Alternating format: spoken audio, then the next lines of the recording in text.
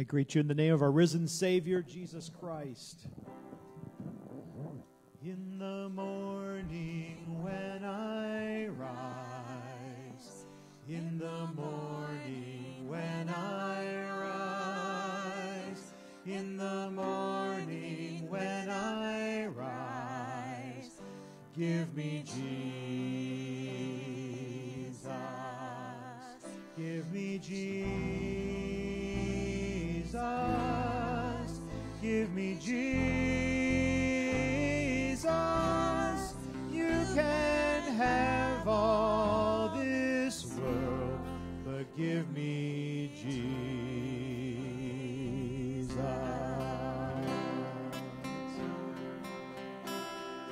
When I am alone, when I am alone, when I am alone, give me Jesus. Give me Jesus. Give me Jesus. You can have all this world, but give me Jesus.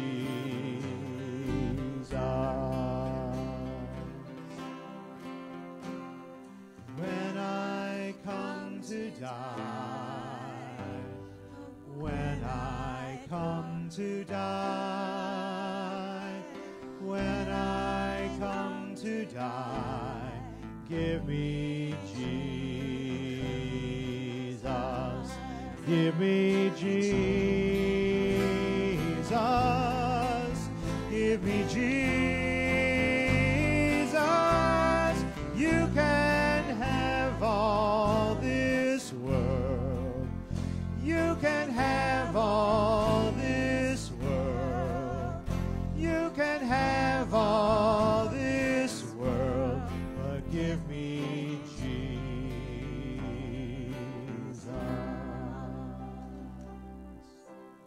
Almighty God, we give thanks that in the darkness you are the light. In the chaos, you are the structure.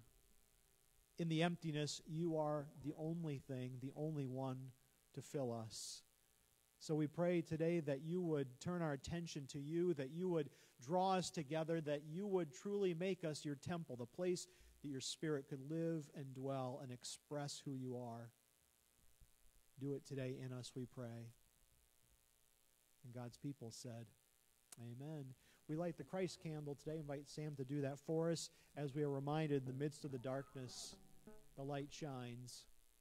In the midst of the chaos, God comes and brings order. Do you have a reason or two or 10,000 to give thanks to him today? I invite you to put your phones down and your worries aside and just focus on who God is today. Bless the Lord, O my soul, O my soul. Worship his holy name. Sing like never before, O my soul. I'll worship your holy. Sing that again. Bless the Lord. Bless the Lord, O my soul. Oh, my soul, worship his holy name. Sing like never before. Oh, my soul, I'll worship your holy name. Let's worship today together. The sun comes up, it's a new day dawning. It's time to sing your song again. Whatever may pass and whatever lies before me, let me be singing when the evening comes.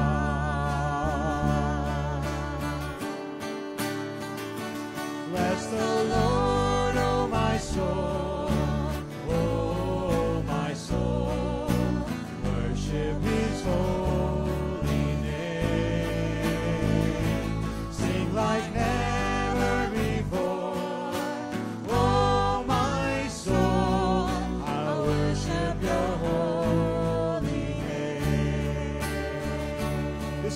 God is. Sing it. You're rich in love and you're slow to anger. Your name is great and your heart is kind. For all your goodness I will keep on singing. 10,000 reasons for my heart to find.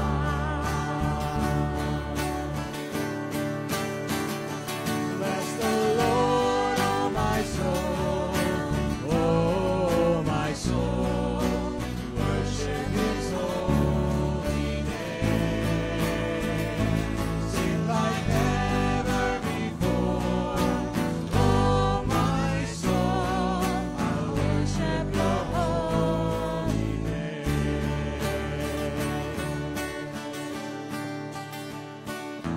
And on that day when my strength is failing, the end draws near and my time has come, still my soul will sing Your praise unending. 10,000 years and then forevermore.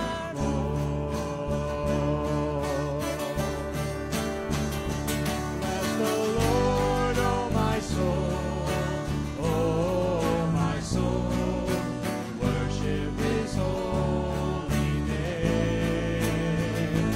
Sing like never before, oh my soul, I'll worship.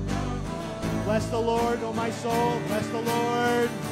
Bless the Lord, oh my soul, oh my soul, worship His holy name. Sing like never before, oh my soul, I worship Your holy name. I worship Your holy name. Yes, I worship Your holy name.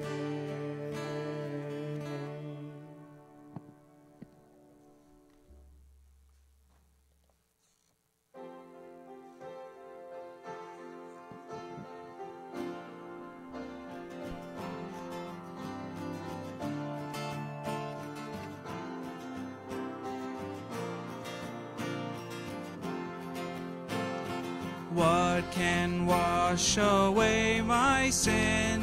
Nothing but the blood of Jesus. What can make me whole again? Nothing but the blood of Jesus. Oh, precious is the flow that makes me white as snow. No other fount I know, nothing but the blood of Jesus. For my part in this I see, nothing but the blood of Jesus.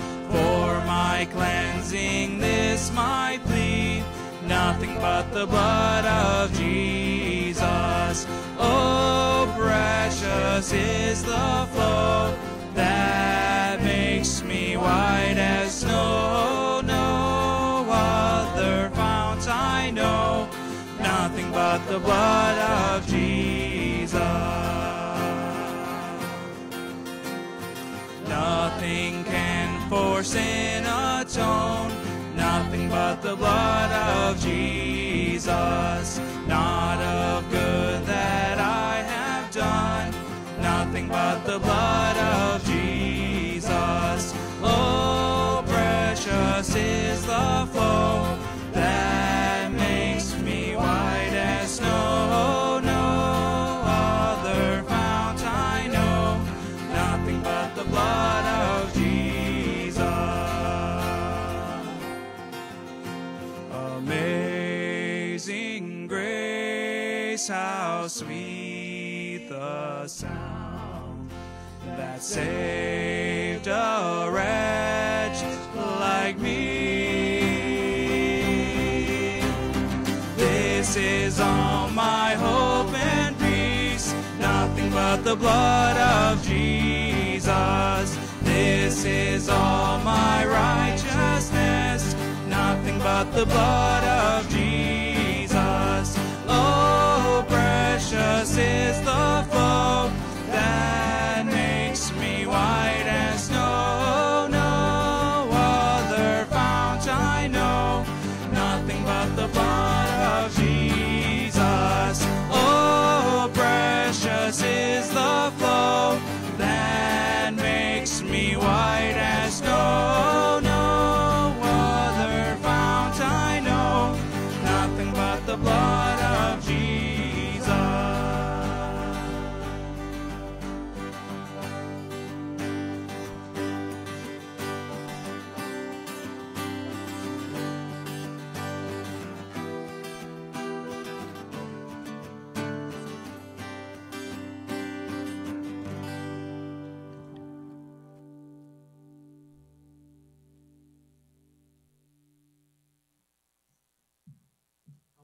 Knows us, our need for him. And would you join as Yvonne leads us in reading? This is Psalm 139. It'll be come up on the screen. And the psalmist is talking about that very thing, God searching and knowing us. You have searched me, Lord, and you know me. You know when I sit and when I rise. You perceive my thoughts from far away. Before a word is on my tongue, you, Lord, know it completely.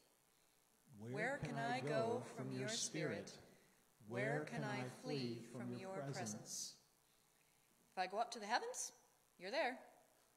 If I make my bed in the depths, you are there. If I rise on the wings of the dawn, if I settle on the far side of the sea, even there your hand will guide me. Your right hand will hold me fast. For you created my inmost being. You knit me together in my mother's womb. My frame was not hidden from you. When I was made in the secret place, when I was woven together in the depths of the earth, your eyes saw my unformed body. All the days ordained for me were written in your book before one of them came to be. Search me, God, and know my heart. Test me and know my anxious thoughts. See if there is any offensive way in me, and lead me in the way everlasting.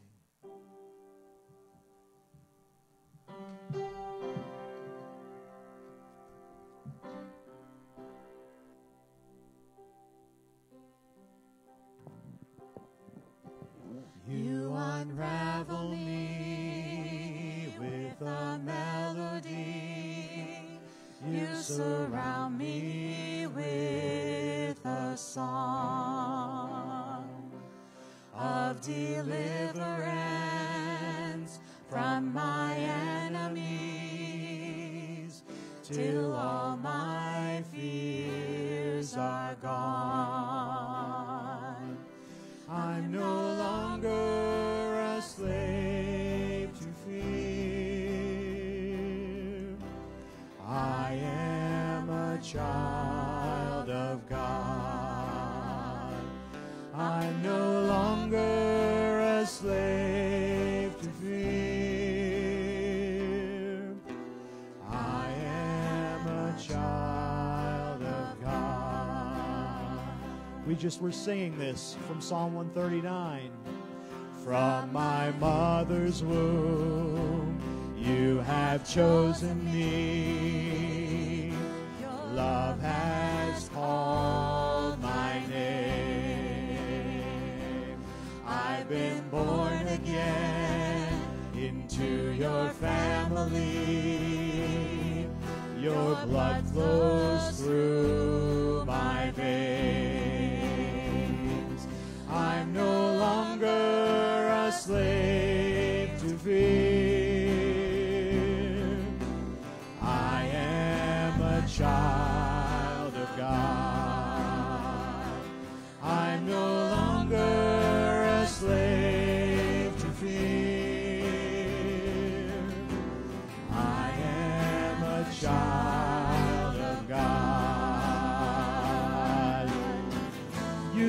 split the sea so I could walk right through it. My fears were drowned in perfect love. You rescued me so I could stand and sing. I am a child of God. I'm no longer a slave to fear. I am a child of God. I'm no longer a slave to fear. I am a child of God.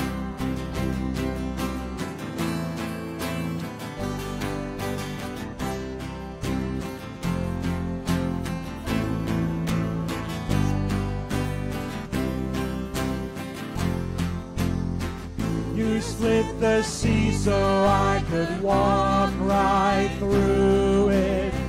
My fears were drowned in perfect love. You rescued me so I could stand and sing. I am a child of God. Do you see the sea before you? You split the sea so I could walk right through it. My fears were drowned in perfect love. You rescued me so I could stand and sing. I am a child of God. I'm no longer a slave to fear. I am a child of God. I'm no longer a slave to fear. I am a child of God. Who are you? I am a child of God. Almighty God, we come before you this morning with so many places fear would dominate our life. For some of us, it's physical. It's within our very body. For some of us, it's social. It's relational. It's between us and someone else. For some of us, it may be cultural. It may be national. It may be on some other level. There are fears we have about finances or about government or about the future, or what if somebody finds out about the past. There are so many places that fear motivates us. But this morning we're asking for, first of all, you to show us, reveal yourself to us. Let us see where fear has been the dominant thing. And then remind us that's not the force that should shape us. It's who we are in you. It's who you have shown yourself to be. You are the God who was and is to come. I am who I am. I will be who I will be, and I will show myself to you. And not just to you, but those you love, those you're carrying a burden for today. Will they ever see? Will they ever know? Will they ever get it? Some have seemed so disinterested in you. God, we're counting on you to break through. Some have said they've been following you, and yet their lives look nothing like who we understand you are. And yet you're patient. Remind us today who we are. It's all in relation to you, the Creator. It's all in relation to you, our Heavenly Father. It's all in relation to you, the Good Shepherd.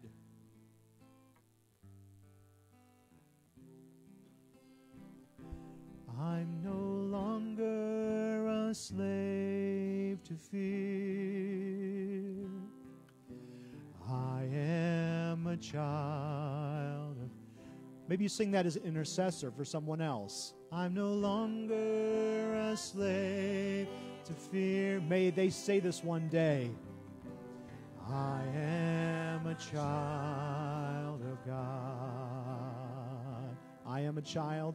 I am a child of God. Amen.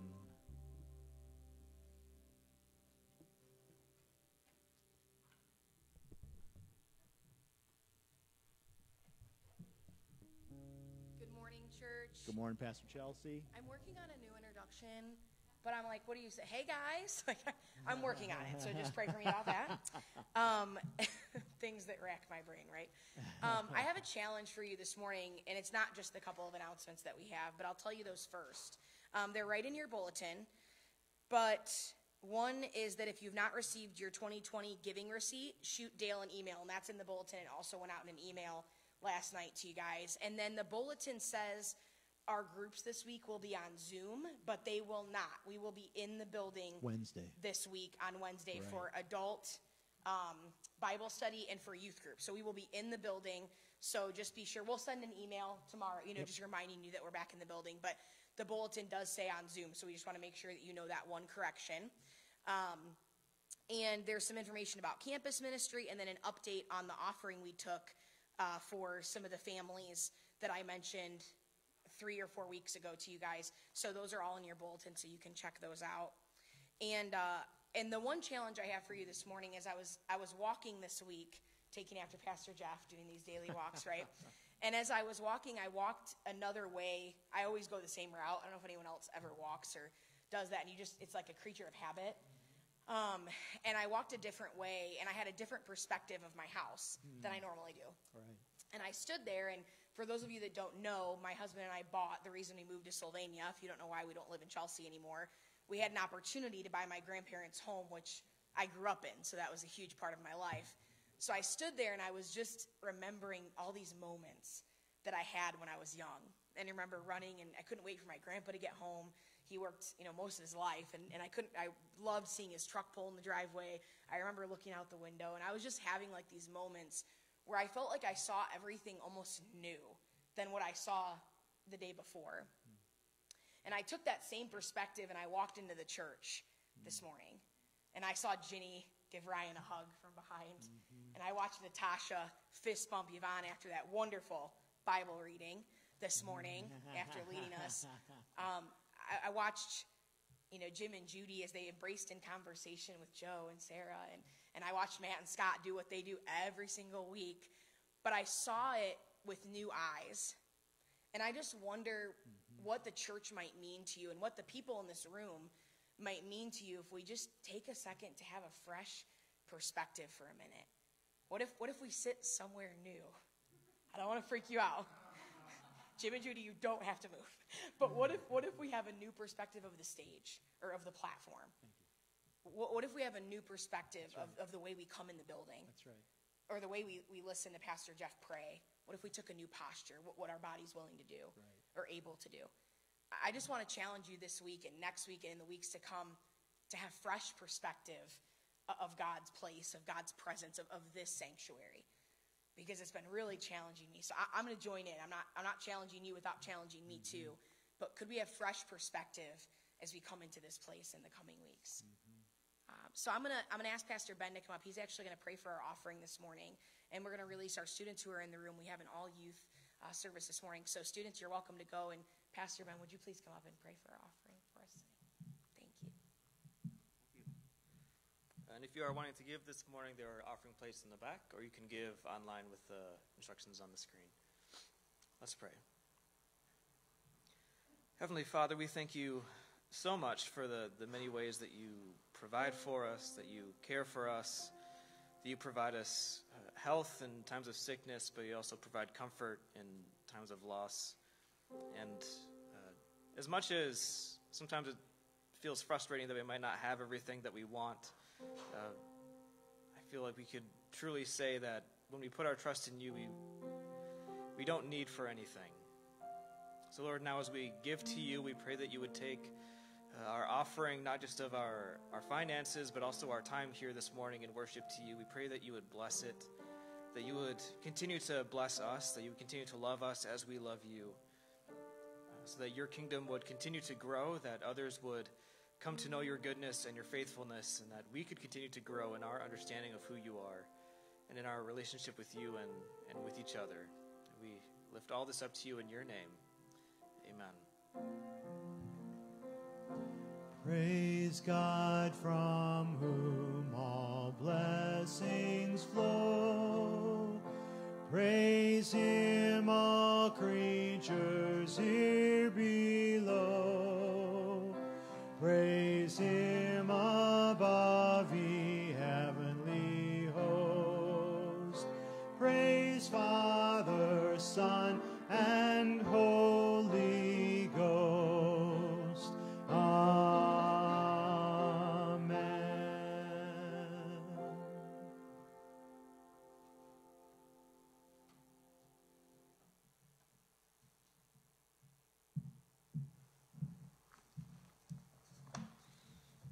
Scripture this morning is from 1 Corinthians chapter 16, verses 12 through 20.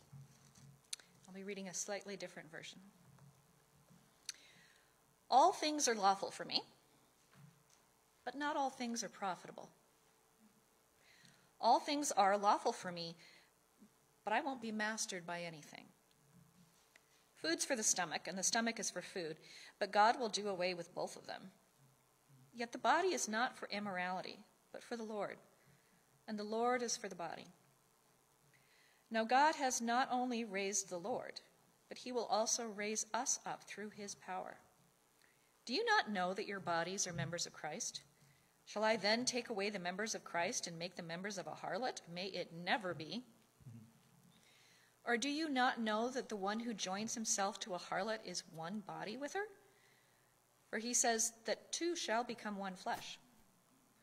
But the one who joins himself to the Lord is one spirit with him. Flee immorality. Every other sin that a man commits is outside the body, but the immoral man sins against his own body. Or do you not know your body is a temple of the Holy Spirit who is in you, whom you have from God, and that you are not your own? For you've been bought with a price. Therefore glorify God in your body. Scott Daniels writes, many years ago, when I first started doing ministry with college-age students, a friend gave me advice on working with students in college. And he said to Daniels, if you're going to build a ministry with college-age kids, make sure you have lots of free food. And then he said, if you're looking for topics, talk to them about food and about sex and end times, and tell them there'll be food and sex at the end times. That's a little bit off, but if you read the book of 1 Corinthians, Paul is talking about those things. He's talking about food, he's talking about sex, he's talking about the end. And I don't know if it helped to grow this troubled group of his or not in Corinth. They were his problem child. But I would suggest today that this passage and the larger book of 1 Corinthians are largely about what do we do with our bodies. Because, and Pastor Ben kind of referenced this a couple weeks ago, there's a heresy, and it's not new. It's been around for a long time. Gnostics and Gnosticism during the New Testament time and just after was kind of like this. The idea that if I know the right thing, that's what matters. Do I know? But Paul says over and over again, it's not just what you know, it's what you do. Jesus talks about that, doesn't he? He says you'll know a tree, how? By its fruit. Yeah. Not just by what the tree knows. I know I'm an apple tree. Great. But you're not producing any apples. I know I'm a fig tree. What does Jesus do at one point to the fig tree that knows it's a fig tree? Maybe it doesn't know it's a fig tree, but it's not producing figs. He curses it, right? So there is this connection between who we are, what we know, and what we do.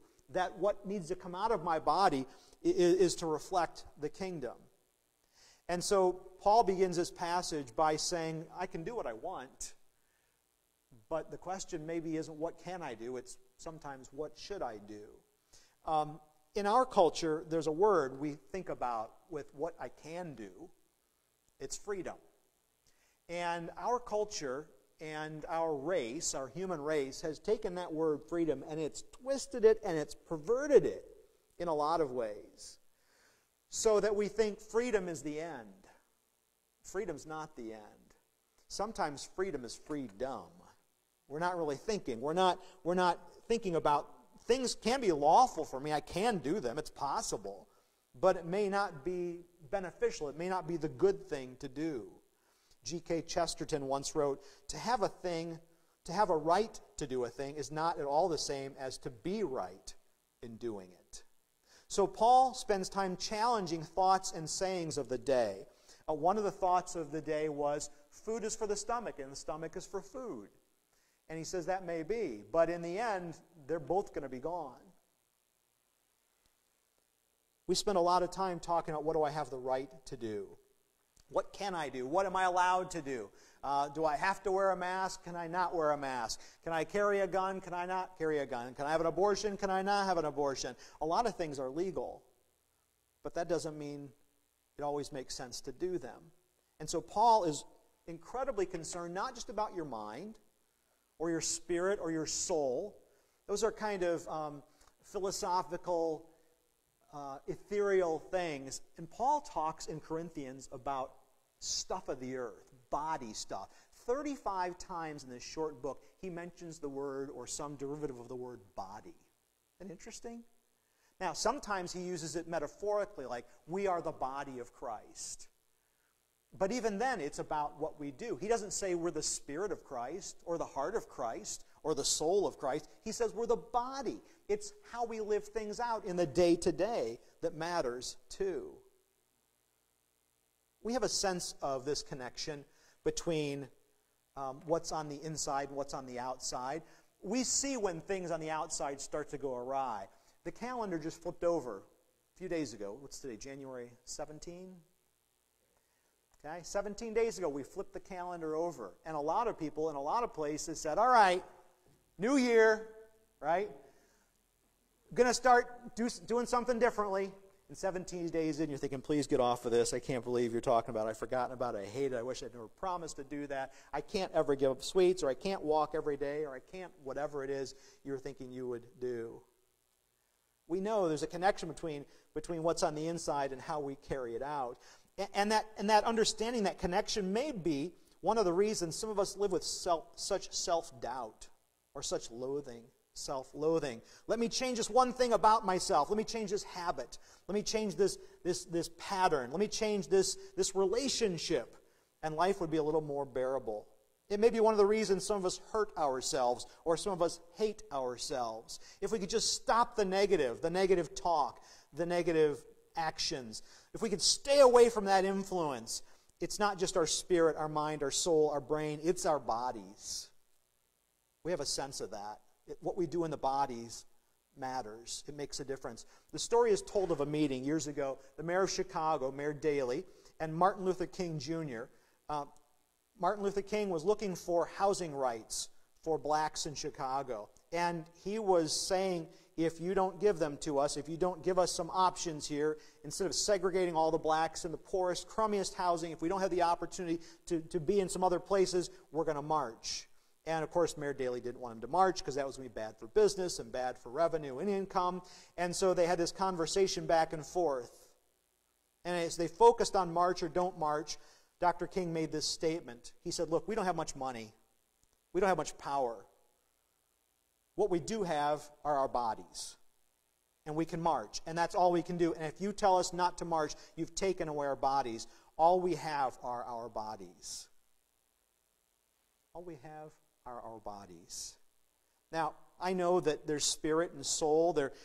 There's this connection flying back and forth in our gray matter, the brain, and thoughts and ideas, but all of it is housed within our body. I don't know about you, but in my upbringing, I felt like I heard a lot of don'ts. Don't do this, don't do that with the body. Don't drink, don't smoke, don't do this, don't do that. And by the way, there's a place for that.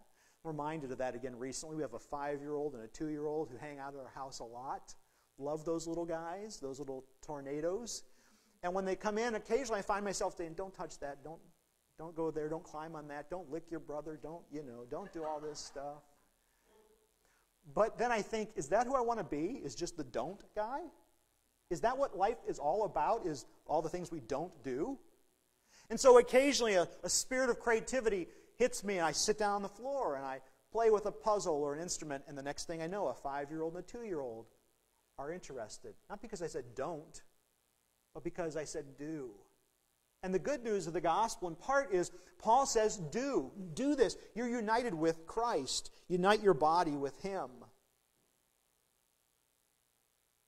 In his book, You Are What You Love, James K.A. Smith says this: your deepest desire is the one manifested by your daily life.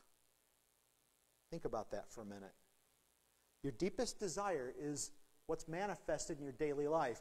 Now, I don't know, this could be a chicken or the egg sort of thing. Which comes first? Is it what I do, or is it what I love? I don't know which comes first, but I know they're connected. You do something often enough, it becomes important to you. What if I said, take your phone and pass it to the person on your right, and let them, I'm not actually saying that, but what would they find? What are the top 4 or 5 sites you go to over and over and over again? Because what's happening is you're gluing yourself, you're connecting yourself to something or someone by where you go. Those patterns, I pray it occasionally, but it's not original with me. We go over that ground again and again, and eventually they become grooves in our lives. Neuroscientists tell us if you want your brain to stay young, you don't just do the same thing over and over again. You do something new and different. Learn an instrument. Pick up a new game. Try a puzzle you haven't tried before. Learn a language you haven't learned before. That's what keeps your brain young. That's what helps you connect new synapses and new neural pathways. We marry ourselves to things, habits, and patterns, and we go over them again and again and again. And they start to shape us and form us. Put it another way, what do you want yourself to be attached to? You know, like I do, some things, some people help us to experience joy and peace and life. Think about it. Who comes to your mind when I say, who helps you experience joy? Who helps you experience life? You know those people. When you hang around them, you find yourself quoting them. You can't wait to be with them. You think, that person just gives me energy. But everyone you know is not like that, right? You know other people. A text comes through and you think, I don't want to open this. Right? You see a phone call from so-and-so and you think, I know it's going to be there. Maybe it's complaining. Maybe it's criticism. Maybe it's neediness. Maybe it's self-centeredness. Some people help us experience anxiety and turmoil and suck the life right out of us. Some people help us to be generous and patient and kind. That's the fruit of the Spirit, right? Love, joy, peace, patience, kindness, goodness, faithfulness, gentleness, self-control. Some people help us to do that. Other people help us to be selfish, impatient, and unkind. Some websites, some voices cause us to focus on, how does this affect me? What's this going to do to me? What's this going to cost me? Ever heard the phrase, united we stand? 1799, Patrick Henry used the phrase in a speech. Here's the thing. Sometimes it's true. Sometimes united we stand, but sometimes united we fall. It depends on what we unite ourselves with, right? It depends on who we unite ourselves with. Paul says, all things are lawful for me, but not all things are beneficial. All things are lawful, but I will not be dominated by anything. I don't know if you have a drawer like this in your house, but most of us have a drawer where there are little tools and little things that don't quite fit everywhere else, often in the kitchen. And many of us have a little tube in that drawer. It's small. It may be not much bigger than a thumb or a finger. And inside that tube is an adhesive with a fancy name. Super glue is what we call it, right? And I don't know all the science behind it, but I did a little reading this week, and what that little tube requires is just a hint of humidity. Not much more water than is in the air right now. And so when you open that tube and you bring it out, that amount of humidity is enough to make that adhesive stick. Bonding doesn't take very long with super glue, does it? I'm not going to ask you the specifics, but anybody have a super glue story? Those would be fun to hear, wouldn't they? Now, they wouldn't have been fun to live through. And when Paul says, don't unite yourself, the word he's using really is cement. Don't cement yourself. Don't make yourself stick to just anything. I thought of super glue. Because you and I superglue ourselves to stuff all the time. Back to your phone and the 5 most popular websites you visit, the places that you have shortcuts on your screen to get to because you go there so often. What's happened? You've bonded yourself. You've superglued yourself to things, to people. You can do it, but it may not be beneficial. Let me give you an example. The teens are out of the room today, so I don't know who's in the room as you're watching on the screen, but I remember, both as a parent and as a child, saying or hearing, "You're so glued to that screen." Now, I wasn't literally, but I'd spent a lot of time, more time than my mom wanted me to. Or my kids had spent more time than we wanted them to. And it's interesting because there's fruit. There's a result of spending a lot of time in front of a screen, isn't there? How many of you think you know what I'm talking about? How many of you would say after somebody watches a screen a lot, they are more talkative and generous and willing to socialize than before?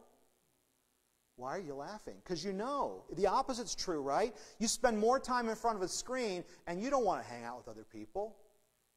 You're not more generous. You're not more patient. You're irritable. You spend enough time in front of a screen, you think, just leave me alone. I want to listen to this. I want to watch this.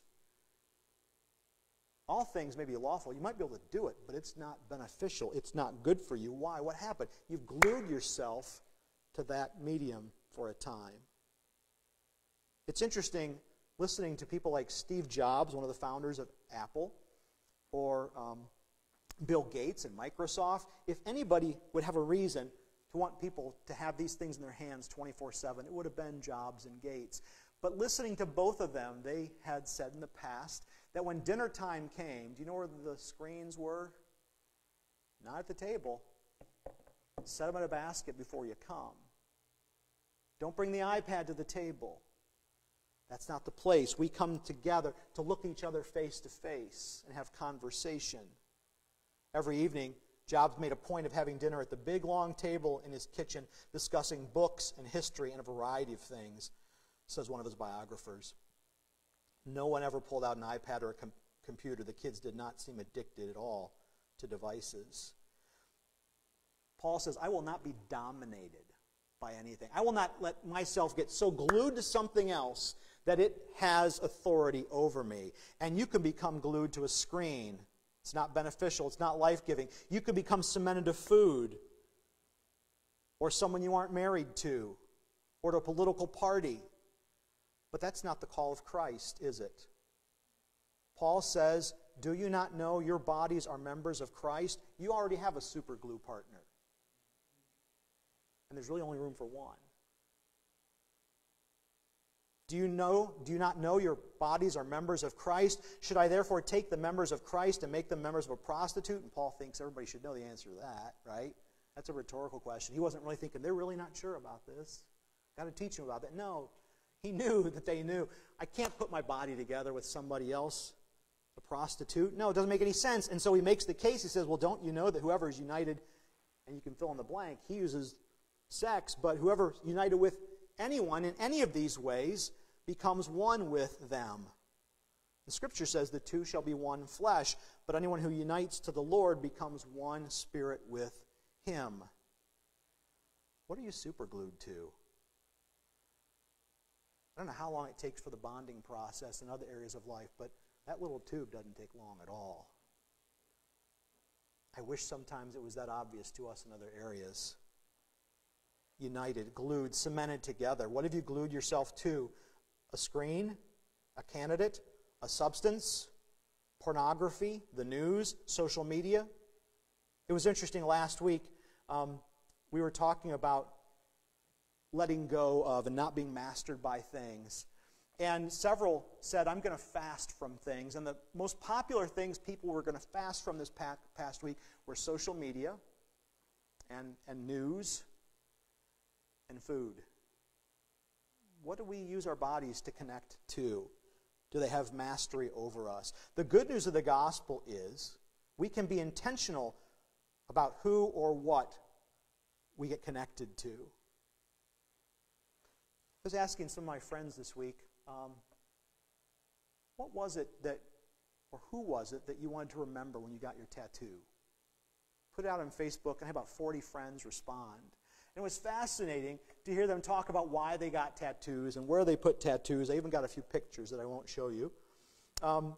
But they said things like, my tattoo connects me to a friend or a grandparent or a child.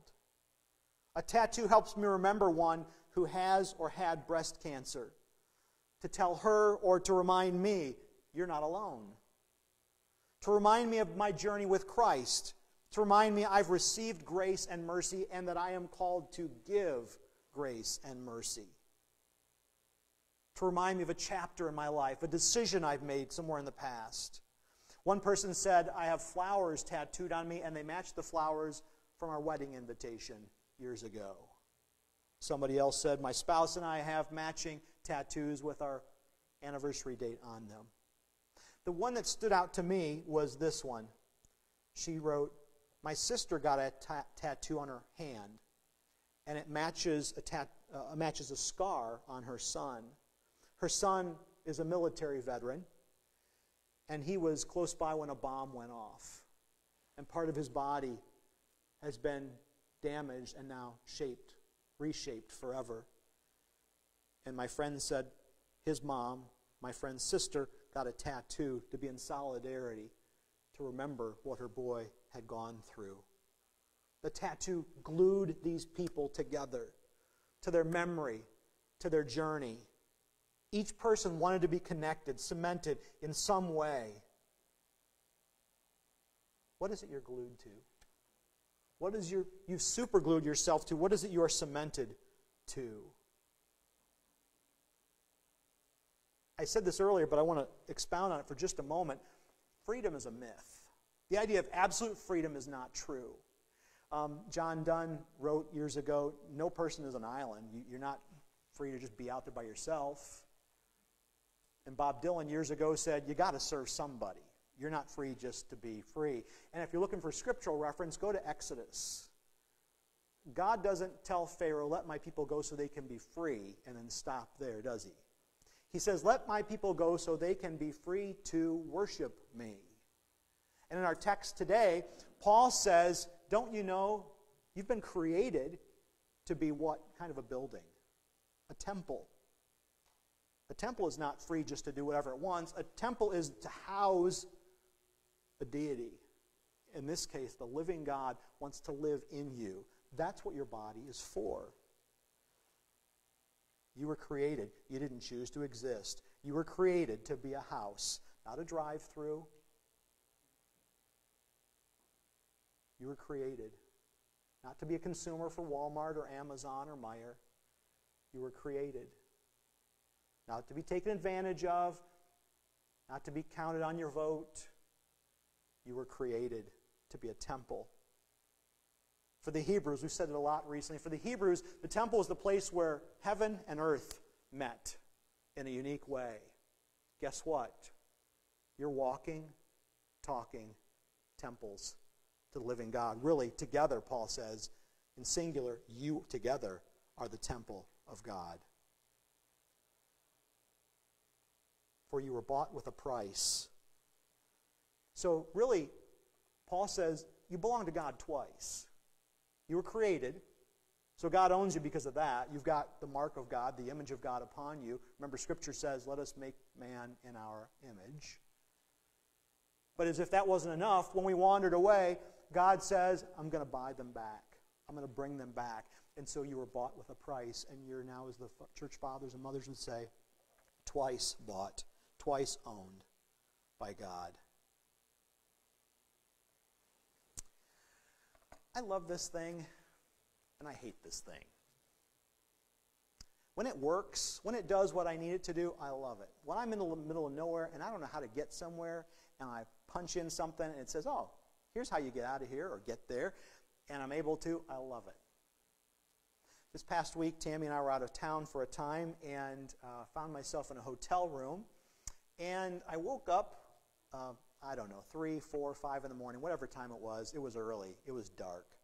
And I go to sleep first, and she goes to sleep second. We don't plan it that way. It just happens again and again and again. So I think by 30 years in, this is probably the way it is going to eventually be. So I woke up and I thought, what time is it? And I looked at my phone, and then I thought, I'm in the middle of another state, and I've got some meetings throughout the day. That's why I was at the hotel. Do I have to charge this thing? So I looked, and it said 78%. I thought, that's not true.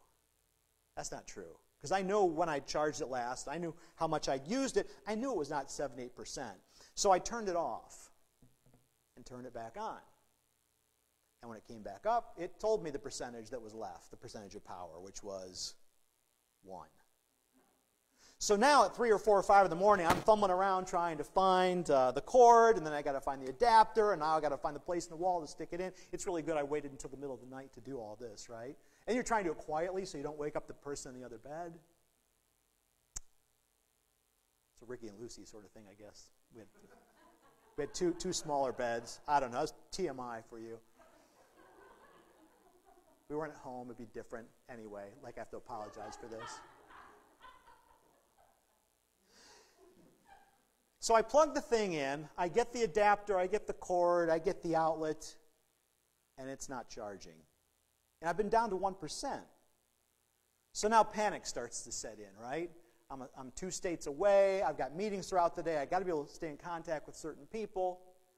Well, it finally did work, but I'm thinking that's a sermon illustration. You can be connected, but if you're connected to the wrong thing, you don't get what you want out of it. Right? And so you find yourself doing a check. Is it the adapter? Is it the cord? Is it the port on the phone? Is there a switch somewhere in the middle of the night I got to flip in the hotel room to make sure that the outlet's on? What are you connected to? What are you glued to? You may be connected and thinking, why isn't this thing working? Why is this working for me? Because you're connected to the wrong stuff.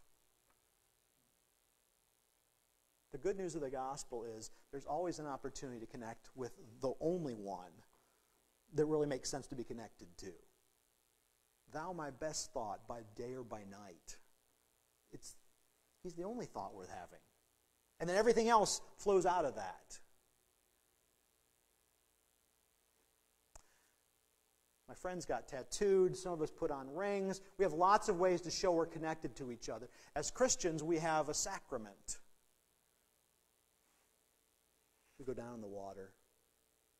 We die to ourselves. We come up out of the water and we say, we are not our own. I don't belong to myself anymore. I'm His. Every thought I think, every word I say, every attitude or action that I display, every habit or pattern that is formed in my life, it is all to point to Him because I'm a temple. That's really what I'm here for. To house the Spirit of God, to point to Him, to let Him move and let God show who God is, however God chooses to, in me and through me. And if I glue myself to anyone or anything else, that's going to be trouble. And I'll think, why isn't this thing working and connecting the way it's supposed to? Who are you connected to? Who are you super glued to? Let's pray.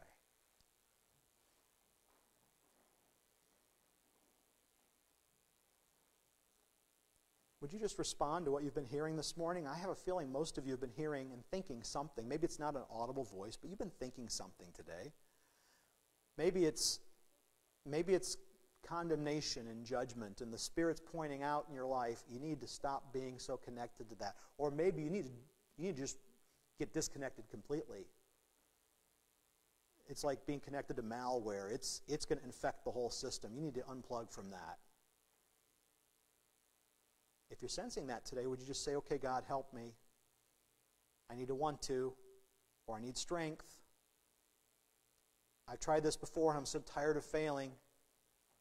So here I am again.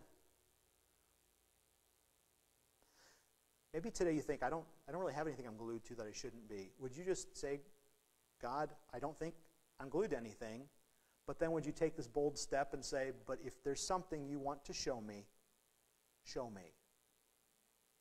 And maybe it's not today. Maybe it's later this week. And we'll be standing there together, and you'll tap me on the shoulder and say, hey, remember Sunday morning, right about 12 or so? And you prayed that prayer? I'm showing you now. There may not be an expiration date on this prayer. Best if this prayer is answered by God doesn't work in our timing, right? So just say, God, you have my permission this week to show me what I'm glued to, what I've cemented myself, where I've united myself. We know how wrong it is to unite ourselves with certain things. And if I'm doing that and I'm unaware of it, would you please show me? Would you pray that prayer? How would the church change if every Christian around the world said, show me where I'm connected, I'm glued, I'm super glued, I'm united to something or someone I shouldn't be? Man, this place would look different. Would you pray that? That's a bold prayer.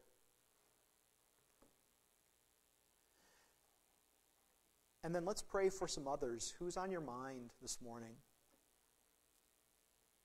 Who is at the front of your thoughts? You're thinking, God, they've glued themselves to something that is destructive and damaging and damning.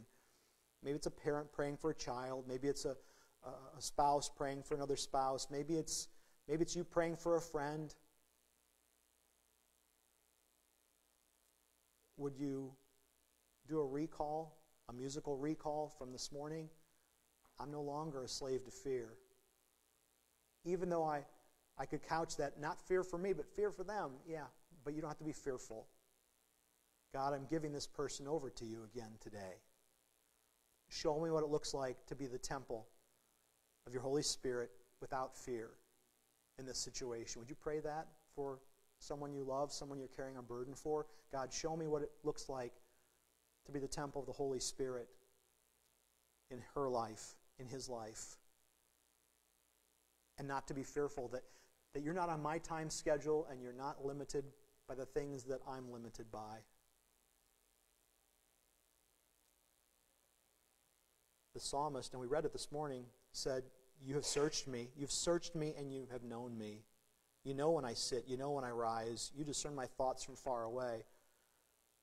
You know me completely. And just as God knows you, God knows the person for whom you're praying right now. And then let's pray for some other people who've been on our prayer list. We think of the McElraths' brother-in-law, Goldman. For Wendy Wallace, Friends of the Coles. For Alan's father, Don. For others who are facing physical battles, sickness, or surgery. For those who are facing spiritual battles. For those who are facing financial troubles. In the midst of all of these physical and financial things where the enemy would like to get in and whisper doubt. Really, the best response is fear. The best response is anger. Pray that the Spirit would combat that. Remember Jesus' promise, I will build my church. Well, these are moments and places where God wants to build the church in the lives of people you know and love when they are threatened, when they're tempted. So God, we're claiming your promise today. Would you say that? God, we're claiming your promise today. You will build your church. And then name that person. She is one of those people, Lord. We give her to you. We give him to you today. God, we pray for our country. We know that we have been through some tumultuous days and weeks recently, and we know that the next few days have more challenges, and so we just give them to you. We lay them at your feet, reminded that you are the King of Kings. You are the President of Presidents. You don't have a term limit. You are the leader that other leaders will bow to.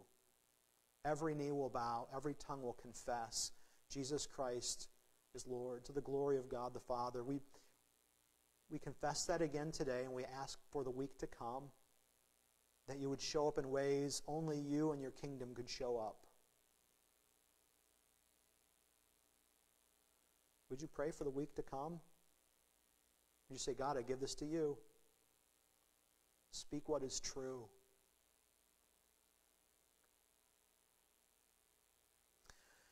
And God, we pray that whether we're watching on the screen, kind of funny, I bashed screens pretty hard today, but thanks that they're also able to be used for the kingdom's sake.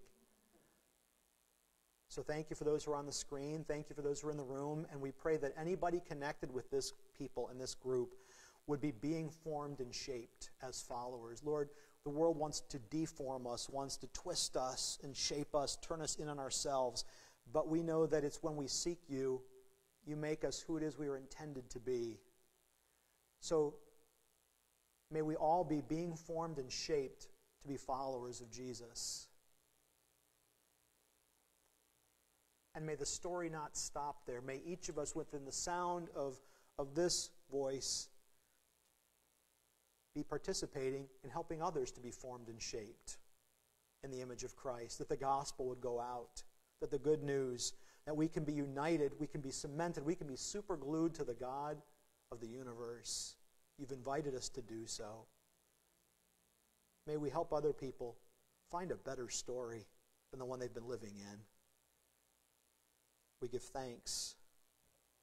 We pray the prayer now you taught your followers to pray, saying, Our Father, who art in heaven, hallowed be thy name. Thy kingdom come, thy will be done, on earth as it is in heaven.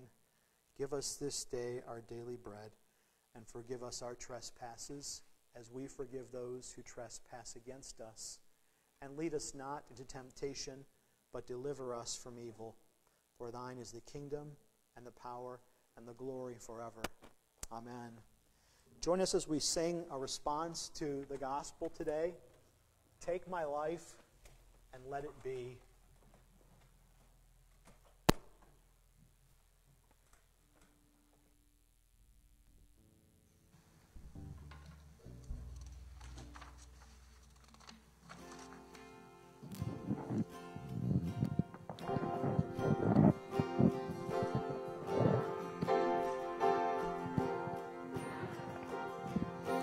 Take my life and let it be consecrated, Lord, to thee. Take my moments and my days, let them flow in ceaseless praise.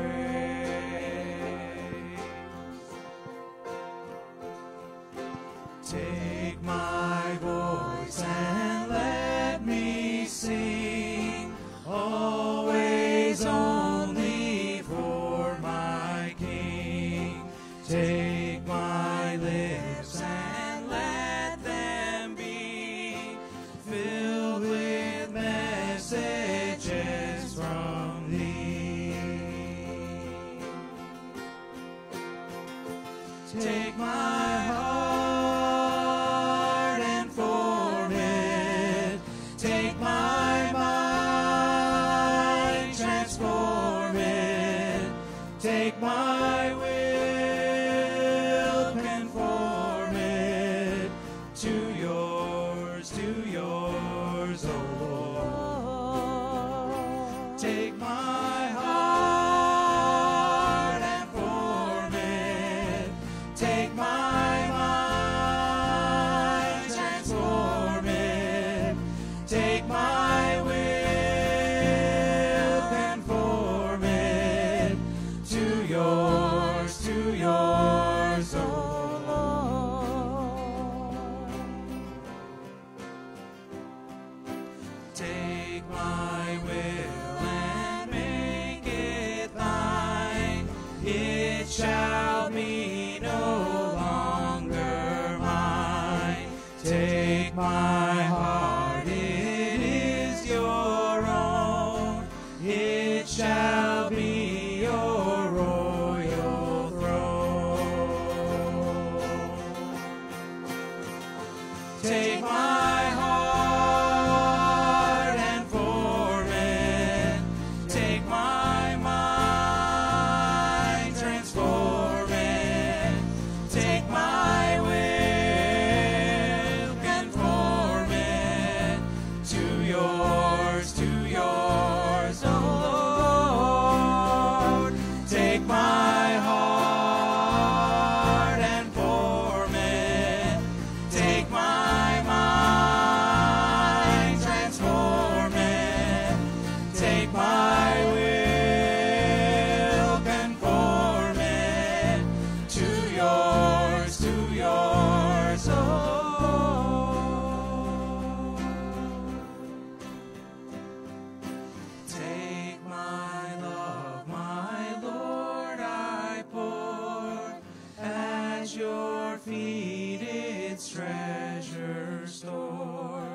Take myself and I will be ever only all for thee, ever only all for thee, ever only all for thee.